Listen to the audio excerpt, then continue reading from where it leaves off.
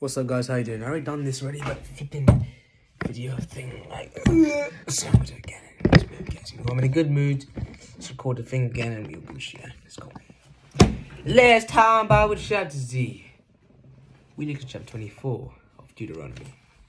But today, guys, we'll be looking at chapter 25 of Deuteronomy.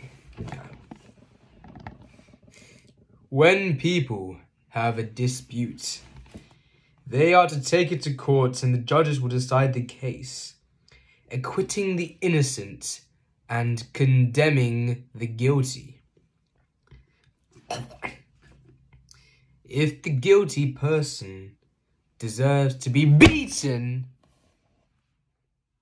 the judge shall make them lie down and have them flogged in his presence, with the number of lashes the crime deserves. But the judge must not impose more than 40 lashes. If the guilty party is flogged more than that, your fellow Israelites will be degraded in your eyes. Do not muzzle an ox while it is treading out the grain. If brothers are living together and one of them dies without a son, his widow must not marry outside the family. Her husband's brother shall take her and marry her and fulfill the duty of a brother-in-law to her. The first son she bears shall carry on the name of the dead brother, so that his name will not be blotted out from Israel. However, if a man does not want to marry his brother's wife, she shall go to the elders of the town gate and say, "My husband's brother refuses to carry on his brother's name in Israel. He will not fulfill the duty of a brother-in-law to me." Then the elders of this town, his town, shall summon him and talk to him. If he persists in saying, "I do not want to marry her," his brother's widow shall go up to him in the presence of the elders, take off one of his sandals, spit in his face, and say, "This is what is done to the man who will not build up his brother's family line." That man's line shall be known in Israel as the family of the unsandaled.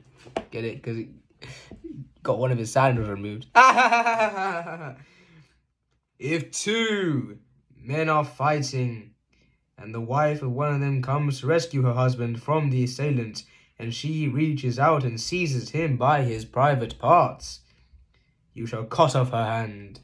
Show her no pity. Do not have two differing weights in your bag, one heavy, one light. Do not have two differing measures in your house, one large, one small. You must have accurate and honest weights and measures, so that you may live long in the land your God is giving you. For the Lord your God detests anyone who does these things, anyone who deals dishonestly. Remember what the Amalekites did to you along the way when you came out of Egypt. When you were weary and worn out, they met you on your journey and attacked all of you who are lagging behind. Your God gives you... No, messed up bit. They had no fear of God.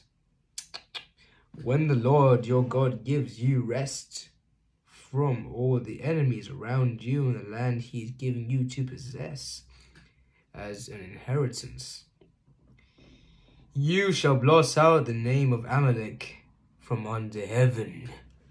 Do not forget. But anyways, guys, I thank you for listening. It's been a pleasure.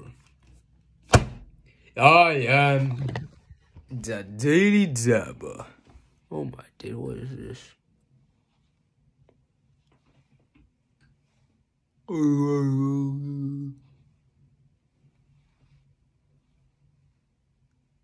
Huh. Oh, it's chocolate. And this is